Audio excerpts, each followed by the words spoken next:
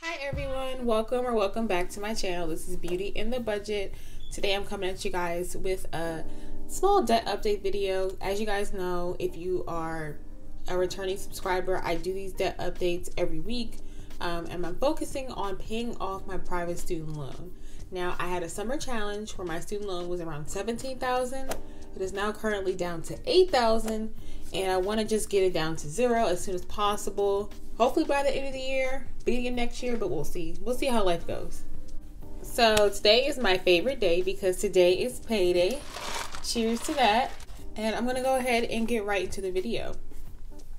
So please feel free to subscribe. Feel free to follow me on Instagram and follow my journey. And we're going to get right into it. So normally for my side income, it would be Amazon. But because I'm transferring sites, I don't start working at Amazon until next week. So hopefully the week after that, I will be coming at you guys with a new video, just showing my paychecks from Amazon. I'm super blessed to say that I have a limited overtime at my job right now. So I've just been working a lot of OT.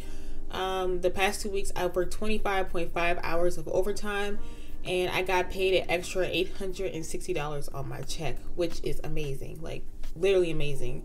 Super blessed for that, super blessed for this extra money. We still have overtime at my job, so I'm not sure how long the unlimited overtime is gonna last, because I do start Amazon next week. But knowing myself, I'm gonna try to do both, and and I'll just see what my body can handle. So yeah, with the $860, I thought about literally just throwing all this on my student loan, but I had to think about it.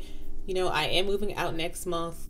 I spoke to the leasing office yesterday, and they let me know that my first month's rent is literally $860. Like, how ironic is that? So I decided that I would just take care of my first month's rent, just so that way when I move in, you know, everything's already taken care of. This is extra money anyway. It doesn't impact my budget. So I'm not, it is what it is. I feel like once I move in and get settled, I will be putting a lot more money towards my student loan. This is just temporary. And I'll be budgeting with my full-time paycheck for my rent, so it won't really impact anything. And any OT or any Amazon money I get will go straight to my student loan.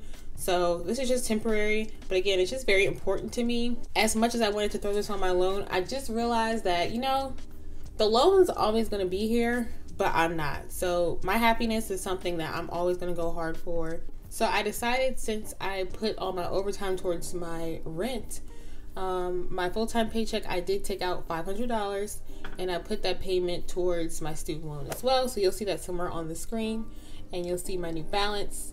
As you guys know, I am doing my fall debt challenge. So my goal is to bring my loan down below $5,000. So I feel like I'm on track to do that. My goal was to pay $500, and I did that. So that's awesome. Now I'm just going to go ahead and fill in my little tracker that I made for myself, just to help keep me motivated.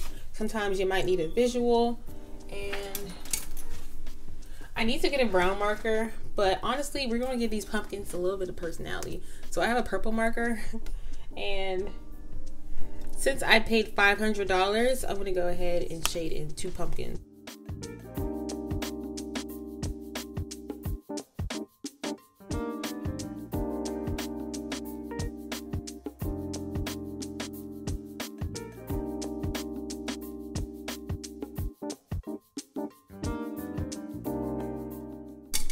Alright, so that's pretty much that. I shaded in 2 pumpkins, and I have 12.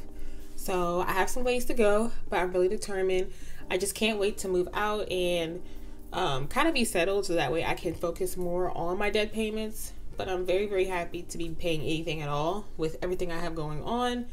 So that's pretty much that for this week. Stay tuned for more videos. Like I said, feel free to subscribe if you're interested.